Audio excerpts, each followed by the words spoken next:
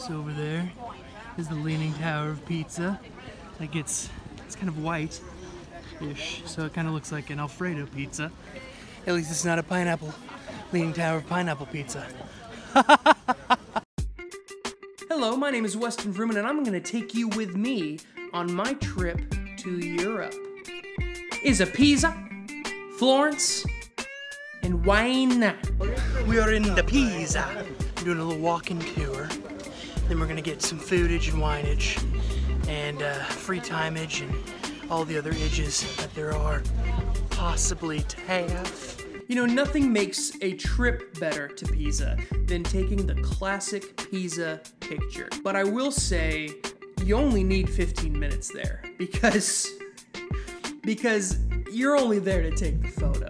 Well, here's one thing I did take away from my awesome tour, from our tour guide. She was very adamant about this, is that it is not the Leaning Tower of Pisa. Everyone's wrong.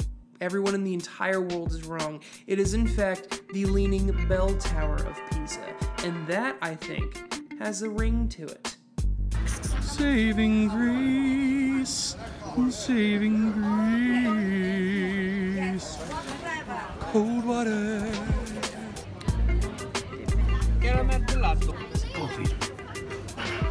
Hey Mom, how do you say caramel in Italian? It's a cafe gelato in a Pisa. It's a 5 out of 5 red wines.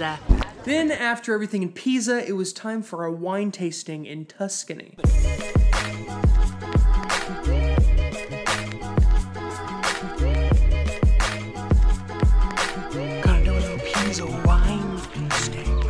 Brought us in to this little vineyard in the middle of nowhere. The heat was intense, but we were ready to go because when it was a wine tasting, everybody walked everywhere in Pisa, so we were kind of tired, you know.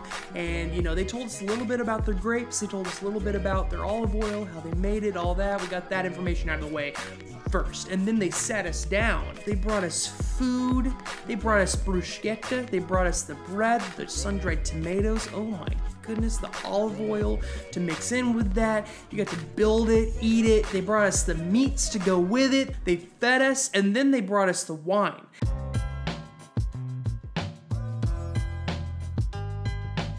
They said usually at a wine tasting, you want to, you know, you want to pour a little bit, taste it, see if you like it. And then later, after you've tasted all of them, you can pour your own glass.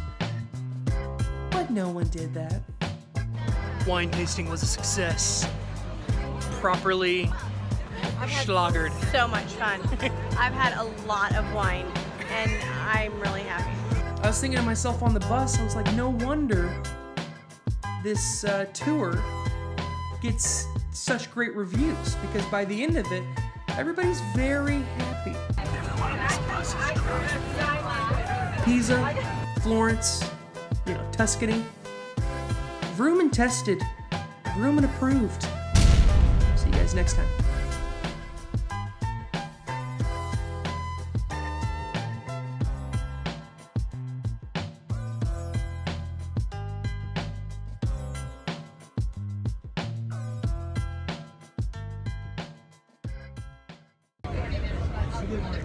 She keeps telling me she might throw up, and we're on a bus with other people, and I'm kind of rooting for it.